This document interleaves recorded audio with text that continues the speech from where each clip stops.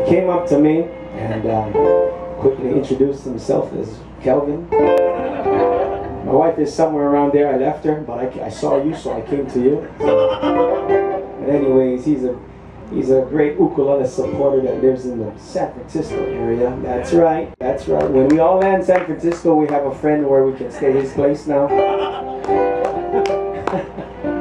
I don't have his number, but I'll get it for you folks. You know. It'll take us all the way to Fisherman's Wharf and every place else. You know. Better places. Oh, better places. Brother, we need a microphone for you, man. But anyhow, he requested a song called Crazy F, and it's a song that he wrote, and it's just a very interesting story how this song came about. Well, let me just kind of backtrack. Okay, long story short, but actually it's going to become a short story long. I got a call from a little media company out in the East Coast saying, hey, you know, we need a song, ukulele song, and we want it very inspiring. And we want it slow and just real deep, because this commercial, you know, it talks about more the inspirational side rather than just the crazy side. So I said, yeah, I got it. You know, I just got my newborn son, brother. This is my third boy, you know, so I got 3 boys, right? So my youngest, who's now almost 5, he was just born at that time. So I figured, you know, I got it. I told the guys, hey, listen, I'll take my kids, spend some time with them, and just gather some inspiration, you know. So we went to a park kind of like this, you know, back in Maui, and told the boys, hey, let's tell stories and play a little bit. Actually, the oldest ran that way, and then the middle one ran that way, and then the baby, like about 2 months old, just started crying. I mean, just crying. It was a mess, total mess of no inspiration whatsoever. So anyhow, you know, it was crazy. It was just crazy. So I gathered them up, you know, and I felt very overwhelmed at that time. So I put them back in the car. We drove around and put them, you know, to sleep. You know how that goes, right? Just drive in circles for about 50 minutes, you know. But anyways, I came up with this song. It was called, so I named it Crazy F, and it was not no slow inspirational song, but I ended up submitting it, and they actually used it. They thought it was pretty cool. But I named it Crazy F because at that time I was using a lot of F words when like family and friends and being faithful. You know what I'm talking about.